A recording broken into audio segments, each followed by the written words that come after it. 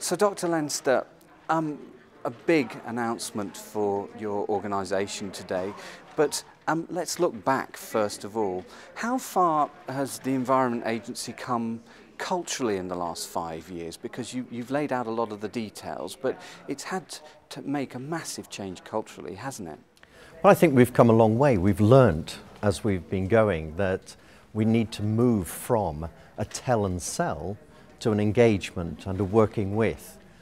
So some of the key themes which are within the new environment strategy going forward is about how we're going to work with communities and how we're going to work with partners, because the challenges are so huge that we need to be working with people to be able to deliver. Now, looking forward, there's a long list of priorities for you. Can you put them in any sort of order? What for you are the very top priorities over the next 5 years? Well, the Environment Agency is quite a complex body, and there are distinct areas of work that we work in. So for flood risk management, which is about 2/3 of our funding, then what we're looking to do is to protect more houses. We estimate that we can protect up to 200,000 more houses, create more habitat, provide faster forecasting and flood warning for people. Then in terms of water resources, which is another chunk of our work, we need to make sure that people are providing sufficient water for people, but also not taking too much water out of the environment so that they destroy habitats and wildlife. Then there's a whole area of our work which is around regulating business, and we want to be working with the business that wants to take this agenda forward, helping them with advice and guidance, helping them comply with legislation, and then to make sure that those people who are acting illegally, we stamp out, and we're firm and fair, but I don't see any room for any illegal activity. Now, going back to the point about business, one of the things that's come up over the past couple of days is a surprise, perhaps, following the particular section of the conference yesterday where some of the major business leaders in this country spoke. There's been a surprise at how far those companies appear to be moving. What's your sense of the business culture at the moment on the issues that you lead on? I think there's a wide spectrum. I think we saw yesterday the good businesses, those who realise that consumers want green products, they want the companies that they go to be thinking about environmental issues.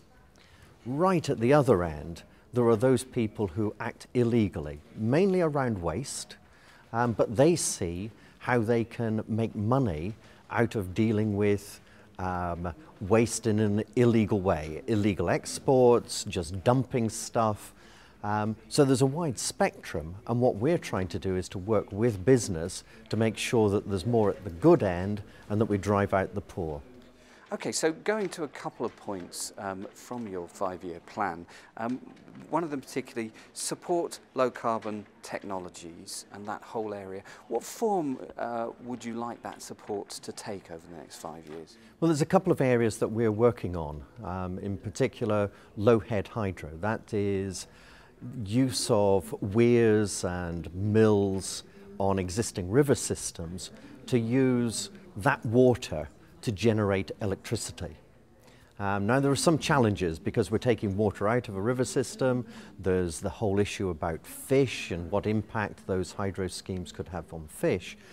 So what we're doing is we've provided with the trade body simple guidance so that people can steer their way through what can be a complex area.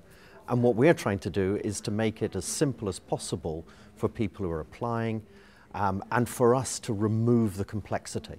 So that's one area. The other area is on biofuels. There are some good biofuels and there are some not so good biofuels, and we've provided a tool which will enable people to analyse, to work out what the environmental impact is associated with the biofuel that they're proposing.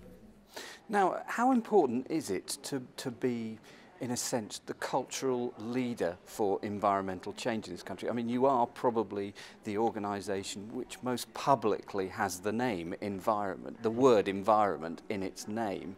So how important is it for you to be at the leading edge of the whole debate and change for climate change? Well, we need to be actively engaged in the climate change debate. We deal with flood risk and we deal with water resources. Both of those are on the front line of climate change. That's where we'll see first, most probably, a number of the impacts, along with habitats changes. So we are there at the centre of the debate. The other thing, though, for me, is that we need to be an exemplar as an organisation. If we're telling other people to do something, then we need to be doing it. So we've reduced our car mileage and van mileage over 2 years by 25%. We're just constructing a new office building in the centre of Bristol. It's got the highest score ever for an office building, the highest environmental score ever for an office building in the UK. So we're leading by example, and I think that's important as well. In this 5-year plan, I mean, the word being used to describe it is ambitious. For ambitious, people often read difficult. How difficult is it to devise a 5-year strategy when the science, when the environment itself is changing so rapidly at the moment? Well, we need to be aware of the changes that are going on and to be nimble and fleet of foot, that if the science said something else or if the evidence is saying something else, that we're able to move. But we also need to provide some certainty within the work that we're doing to make sure that we're carrying on and people know what to plan for within the Environment Agency, because we're a big organisation. We're 13,500 people. We spend 1.2 billion a year.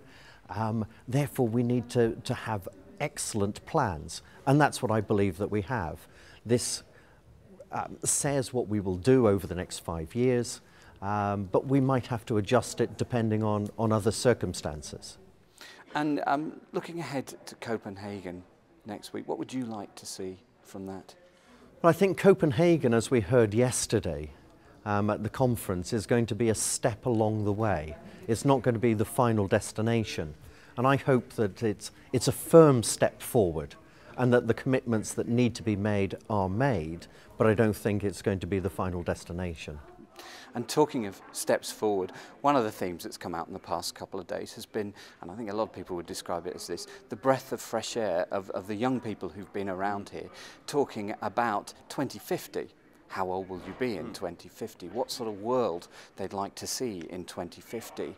What sort of world would you like to see in 2050? Well, when I was thinking about how old I'd be, I'd most probably be in an old people's home, because I'm being 96. So I'd quite like to see any world. No, the world that I would like to see is a world where people have taken into account climate change, have done something about it. As I said at the end of my presentation this morning, I think that we need to be the generation that addresses climate change, that addresses other environmental issues that we're facing, and does something about it, and wins. Because I think we can deal with this. I think that the way that we have dealt with other big global environmental issues in the past gives us confidence that if we get people working together, climate change can be tackled.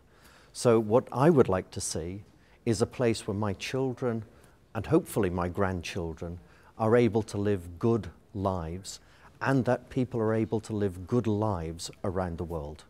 And one final question from that. What have you heard in the past couple of days that takes us towards that goal? I think that there is a lot of goodwill of people who are now looking at the issues, but going beyond talking about it as an issue and talking about the action that needs to be taken. And that's what we need to get to. It isn't about talks. What we need are action plans and people making a real difference on the ground. And that's every single one of us. Dr. Leinster, thank you very much.